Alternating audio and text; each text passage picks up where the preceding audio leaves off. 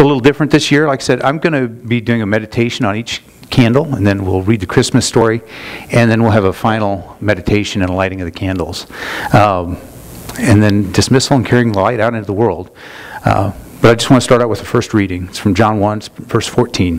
The Word became flesh and made his dwelling among us. We have seen his glory, the glory of the one and only Son, who came from the Father, full of grace and truth. And so the message tonight is about peace and goodwill. Luke chapter 2, starting in verse 10, reads this way. I bring you good news that will cause great joy for all the people. Today in the town of David, a Savior has been born to you. He is the Messiah, the Lord. This will be a sign to you. You will find a baby wrapped in cloths and lying in a manger. And suddenly a great company of the heavenly host appeared with the angel, praising God and saying, Glory to God in the highest heaven, and on earth peace to those on whom his favor rests. And some of you may know this as peace with whom he is well pleased, or if you read the King James Version, it's glory to God in the highest, and peace on earth and goodwill towards men. And that's where I got the title for tonight, is that peace and goodwill. It's a different translation. He took some different source material, or they took different source material from the King James, but it summarizes it so well. That night, when the angel appeared to those shepherds, they offered peace and goodwill to the people who would choose Jesus. The power of the nativity, if you think about it, maybe you grew up like I did and you had a favorite nativity. If you look around the church, there's probably 4, 5, 6 of them around the church. But the power of the nativity, the power of that image of the baby Jesus and of those animals is peace and goodwill. And so much focus right now is on conflict and turmoil in the world.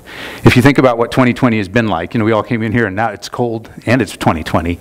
I noticed that even the announcer on the Christian radio station was sounding kind of emo, a little dark. He was talking about 2020, and then I think he was trying to preach about God being with us. But our focus tonight, as we look at what each of these candles means, there was conflict and there was turmoil surrounding the image that each of these candles presents. And I want us to think about that, and then think about what's offered. The fact that what is offered is peace and goodwill. And peace and goodwill, it comes from a child born and resting in a manger. So the first candle, I could probably look at Wes. He could probably tell me what the first one is. Prophecy, yeah, the candle of the prophets.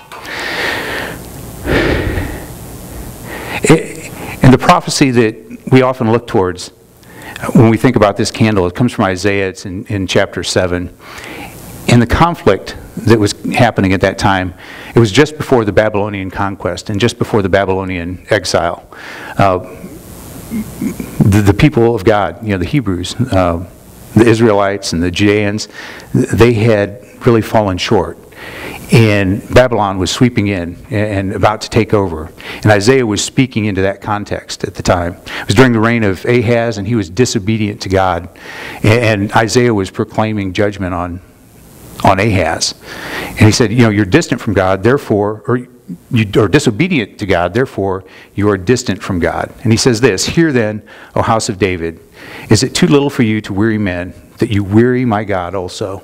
Therefore the Lord himself will give you a sign. Behold, the virgin shall conceive and bear a son, and shall call his name Emmanuel. So in the middle of this conflict and turmoil, he gives this prophecy of peace. A virgin shall conceive and bear a son, and shall call his name Emmanuel. So there's disobedience, imminent judgment, and yet he says your Savior is going to come, and that word Emmanuel means God with us.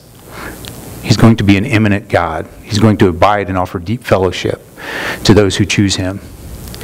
He's going to be a God who gives up his divine privilege. Philippians 2, starting in verse 5, says this, Have this mind among yourselves, which is yours in Christ Jesus, who though he was in the form of God, did not count equality with God a thing to be grasped, but emptied himself by taking the form of a servant, being born in the likeness of men, and being found in human form, he humbled himself by becoming obedient to the point of death, even to death on a cross. So that idea of God with us was present when Isaiah prophesied in the midst of all this conflict and turmoil. And that idea of God with us was present from the very beginning. It was present in the garden. It's been a constant theme of God. That was the original intent. that we should live in his presence in a place of abundance, that we should grow and be nurtured by him and grow up into what we're fully intended to be. And then when we failed, he kept offering it again and again, offered to be God in the midst of his people. And here we have Isaiah offering it, and then we have Paul describing exactly what the heart of Jesus was, that he would set aside his divinity and come and live among us, that he would be born into a manger. So there was conflict and turmoil, yet God comes offering peace and goodwill. The second candle, is anybody? Bethlehem, yes. I'm just going to rely on Wes.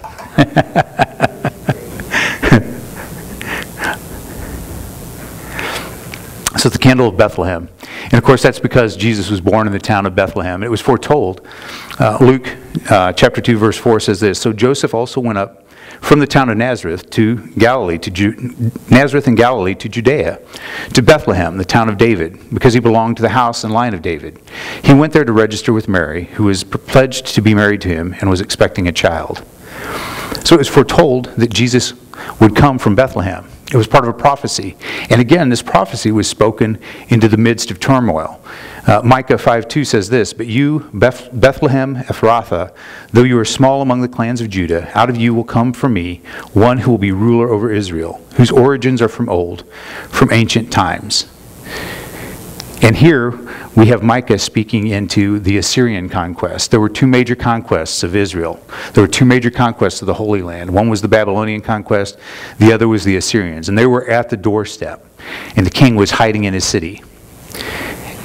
And yet into this, Micah says, a Savior will be born to you out of the city of Bethlehem. And Bethlehem literally means house of bread. We had a whole sermon on what that possibly meant to them, the fact that that it was a place of abundance and of crops, and they were known for their bakeries. But Jesus lays claim to all the meaning and intent that's held in that. In John chapter 6, he says this, "Jesus said to them, 'Very truly I tell you, it is not Moses who has given you bread from heaven, but it is my Father who gives you the true bread from heaven. For the bread of God is the bread that comes down from heaven and gives life to the world.' 'Sir,' they said, 'always give us this bread.' And Jesus declared, 'I am the bread of life. Whoever comes to me will never go hungry.'" You know, each time we break bread at communion, we recognize that that bread represents Jesus' body broken on the cross. It's a reminder that he is the bread from heaven. It's a reminder that he's the one who sustains us. Just like that manna sustained God's people in the wilderness, Jesus is the one who sustains us now. And when our body fails, he's the one who will sustain us into eternity. He is the bread of life. So there was conflict and turmoil around the prophecy and the foretelling that he would come from the town of Bethlehem. And yet, he offered peace and goodwill.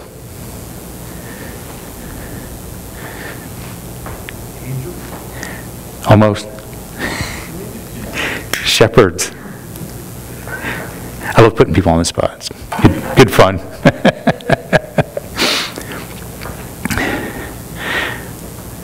When we look at shepherds, there's a long history of shepherds in Scripture. There's a long history of shepherds with God's people. You know, if you think back, Abraham, Isaac, Jacob, all shepherds. You look at Moses, a shepherd. David himself was a shepherd. And when you really think about it, they were all flawed and broken people. They are heroes of our faith, but they were far from perfect. And there was conflict and turmoil surrounding them. You know, Moses became a shepherd in Midian, and the way he started was the killing. The way he started, the Pharaoh had become paranoid about the number of Israelites in his land, and he was afraid that they would rise up. They would outnumber the Egyptians, and so he set about to kill all the firstborn, all the young Israelites in the land. And that was a foreshadow of what would then happen in Jesus' day. We pick up in Matthew chapter 2. It says, when they had gone, an angel of the Lord appeared to Joseph in a dream. Get up, he said, take this child and his mother and escape to Egypt. Stay there until I tell you, for Herod is going to search for the child and kill him. So he got up, took the child and his mother, and during the night they left for Egypt. And there he stayed until the death of Herod. And so was fulfilled what the Lord had said through the prophet, out of Egypt I call my son. When Herod realized that he had been outwitted by the Magi, he was furious, and he gave orders to kill all the boys in Bethlehem and its vicinity who were 2 years old and under, in accordance with the time that he had learned from the Magi. Then what was said through the prophet Jeremiah was fulfilled. A voice was heard in Ramah, weeping in great mourning, Rachel weeping for her children and refusing to be comforted, because they are no more. So amongst those shepherds, amongst God's people, we have Moses, who was born into similar circumstances. And he was a foreshadowing of who Jesus would be. And of course, he was born into that. He was taken into Pharaoh's house as an orphan. And then when he grew up and began to understand who he was, he stepped out as a flawed leader. He started out with murder and with exile.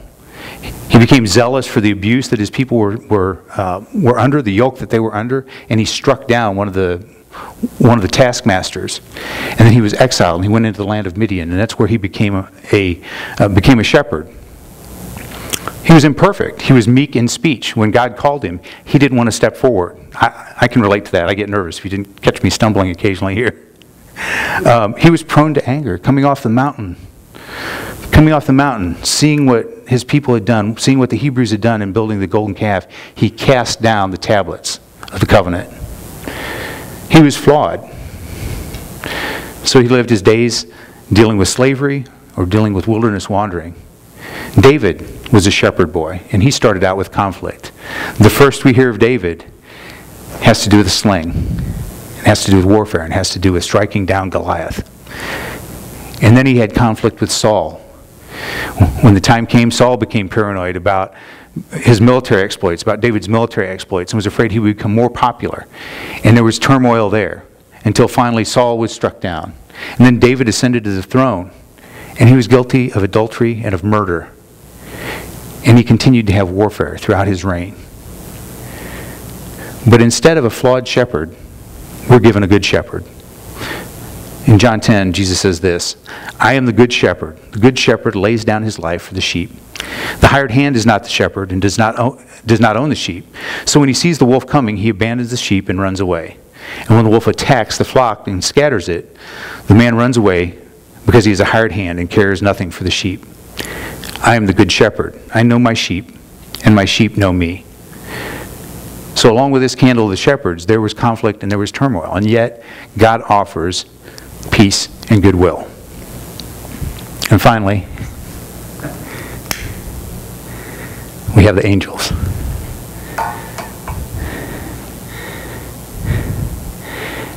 And we see the angels in this story. We see the angels in the Christmas story, and they come bearing these messages. And they come bearing messages of hope. They come to Elizabeth, they come to Zechariah, they come to Mary, they come to Joseph. But when we look at who angels really are, there's conflict involved. The very first account of an angel that we have, if you look at it in a time sense, in Revelation it tells us about Michael in the fight against Satan and casting Satan and his angels from heaven. And that was before the beginning. That was before Genesis. That was before the creation of the heavens. We find angels guarding God's presence. And they're not those warm and fuzzy images that we think. They're militant. The cherubim that was placed at the gate of the Garden of Eden with a flaming sword to keep people out of God's presence after they had sinned. We have cherubim in other images. We have cherubim in Ezekiel's vision of God. And they're fearsome images. We see images of angels fighting our battles. We see images of angels in Elisha's fight against the nations around him. There was an account in 2 Kings chapter 6 where Elisha is in the city, and the city is surrounded. And he gets up in the morning, and his servant sees all the people surrounding the city, and he's afraid. And Elisha prays that his servant's eyes will be opened. And when he looks up, he sees chariots of fire surrounding the city. And Elisha says, those who are for us are more than those against us. So even with the candle of angels, there is conflict and turmoil surrounding everything that we know. As a matter of fact, angels are active in fighting our battles. And so often we forget that as well. Ephesians 6 says this, "For our struggle is not against flesh and blood, but against rulers and against authorities, against the powers of this dark world, against spiritual forces of evil in the heavenly realms." That comes right in there in the context of putting on the full armor of God and praying, right? And asking God to come in and do for us. But what's being said here is there's a battle raging around us. And it's a battle for our souls. It's a battle for our eternity. It's a battle for the people around us. And if we've accepted God, perhaps that battle's won for us, but there are others that the battle's being fought for. And finally, we see angels in the book of Revelation ushering in the end of the age. We see Michael fighting the final battle against Satan and his forces. And we see the angels rolling out and casting judgment upon the earth before the final end comes. So there is conflict. There's turmoil when we think about angels. There were messengers in the Christmas story, though. Gabriel coming and saying a child will be born to you. When we think about it, the word angel itself actually means messenger. Jesus himself was the greatest message we could ever receive. And Jesus was the greatest messenger. Because in that brief span, those 3 years where he ministered on this earth, he told us so much about who we were intended to be and who we can be again. So there was conflict and turmoil, and yet God came offering peace and goodwill.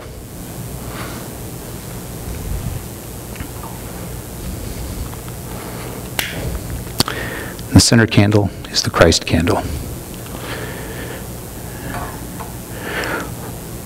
representing the light of Jesus entering into the world. In the beginning was the Word, and the Word was with God, and the Word was God. He was with God in the beginning, and through him all things were made. Without him nothing was made that has been made. In him was life, and that life was the light of all mankind. The light shines in the darkness, and the darkness has not overcome it. The true light that gives light to everyone was coming into the world. He was in the world, and though the world was made through him, the world did not recognize him. The Word became flesh and made his dwelling among us. We have seen his glory, the glory of the one and only Son, who came from the Father, full of grace and truth. Whatever conflict, whatever turmoil, God has overcome it, and he offers peace and goodwill. I'd like to read the Christmas story. I always love that on Christmas Eve. And then we have a final meditation and lighting of the candles. From Luke chapter 2. In those days, Caesar Augustus issued a decree that a census should be taken of the entire Roman world, and everyone went to their own town to register. So Joseph also went up from the town of Nazareth in Galilee to Judea, to Bethlehem, the town of David, because he belonged to the house and line of David. He went there to register with Mary, who was pledged to be married to him and was expecting child. And while they were there, the time came for the baby to be born, and she gave birth to her firstborn, a son. She wrapped him in cloths and placed him in a manger, because there was no guest room available for them. And there were shepherds living out in the fields nearby, keeping watch over their flocks at night. An angel of the Lord appeared to them, and the glory of the Lord shone around them, and they were terrified. But the angel said to them, "Do not be afraid. I bring to you good news that will cause great joy for all the people. Today, in the town of David, a Savior has been born to you. He is the Messiah, the Lord. This will be a sign to you. You will find a baby wrapped in cloths and lying in a manger." And suddenly a great company of the heavenly host appeared with the angel, praising God and saying, "Glory to God in the highest heaven, and on earth peace to those with whom his favor rests." When the angels had left them and had gone into heaven, the shepherds said to one another, "Let us go to Bethlehem and see this thing that has happened, which the Lord has told us about." So they hurried off and found Mary and Joseph and the baby who was lying in the manger. And when they had seen him, they spread the word concerning what had been told them about this child. And all who heard it were amazed at what the shepherds said to them. But Mary treasured up all these things and pondered them in her heart. The shepherds returned, glorifying and praising God for all the things that they had heard and seen, which were just as they had been told. And on the 8th day, when it was time to circumcise the child, he was named Jesus, the name the angel had given him before he was conceived. As we come to our final meditation, I'm going to... All the prophecies have been fulfilled. And maybe the candles will go out.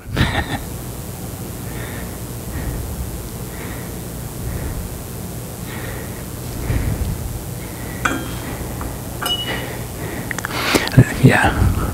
And bring down the lights.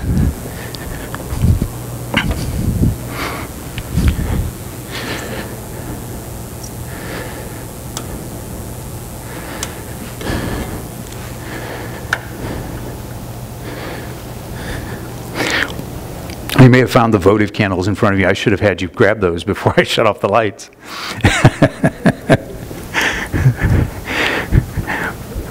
we talked about our usual having the candles and lighting them and spreading them around. And somebody made the comment we could turn towards our neighbor and blow them out.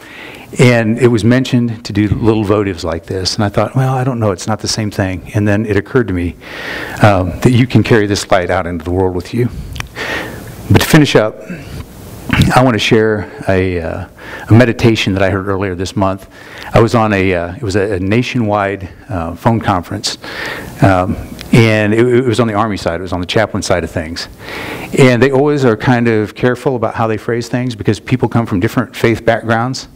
But you could hear in what was being said that these people were actually Christians. And I'm not usually into visualization exercises, but this one hit me as profound. And I thought, well, maybe it's just me. And then I heard this command sergeant major on the other end going, wow.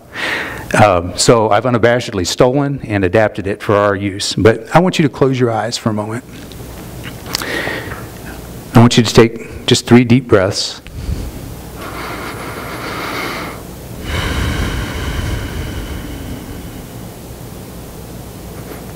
All the while imagining a child lying in a manger.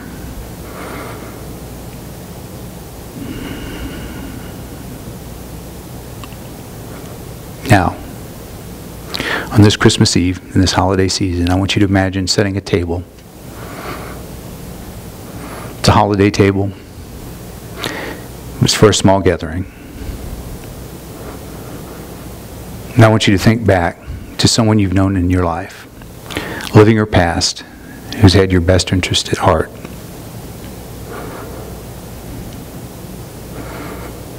Once you know who that is, imagine them seated at the table. Now ask them, do you love me? Next, I want you to picture yourself.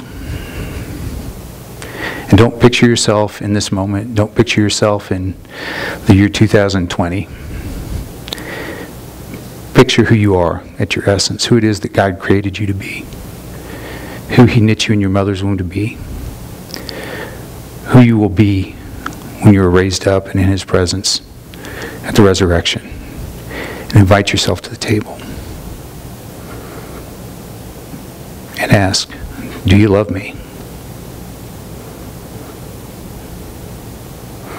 And now as you picture this table,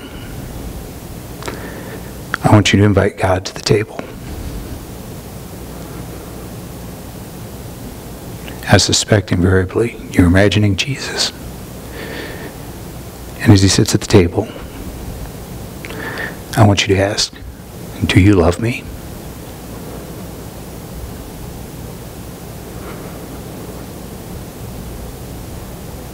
You know the answer.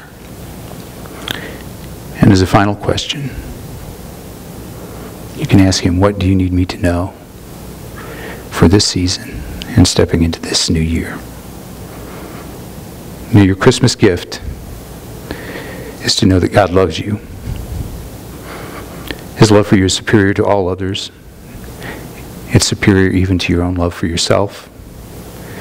He will meet you when you call out to Him. And if He has something to say when you sit with Him at the table, His Holy Spirit will speak to you.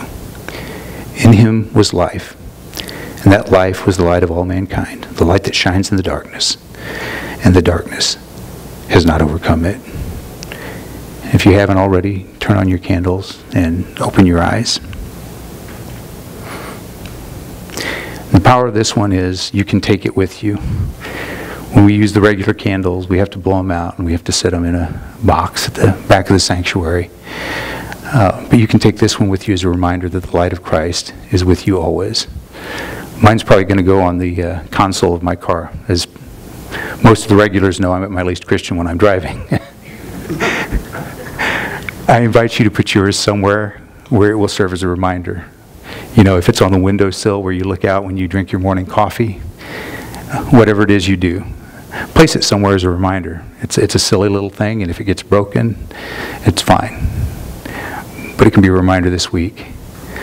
The light of the world has come, and he's with you, and he lives within you. And he offers you peace and goodwill. Let's close in prayer. Heavenly Father, we thank you for the season, and we thank you for the beauty of this night. We thank you for the opportunity to celebrate it. This world has existed in turmoil and confusion from the very beginning because the hearts of mankind are corrupt. We ourselves have participated in that. We ourselves have contributed, and yet, Lord, you came to us offering peace and goodwill. You bridged a gap by sacrificing yourself on a cross. You poured out your Holy Spirit upon us so we could carry this light into the world. And Lord, you give us these remembrances so that in the midst of uncertainty, we can be islands of calm. We can carry your mercy and grace. We can be your hands and feet. We can be your voice. We can serve in ways we've never earned or deserved. So we thank you, Lord, for this night. May your blessing rest upon each one here. We pray it in Jesus' name. Amen. Merry Christmas, and may the living God bless and keep you. May his peace and goodwill rest upon you and your loved ones this holiday season.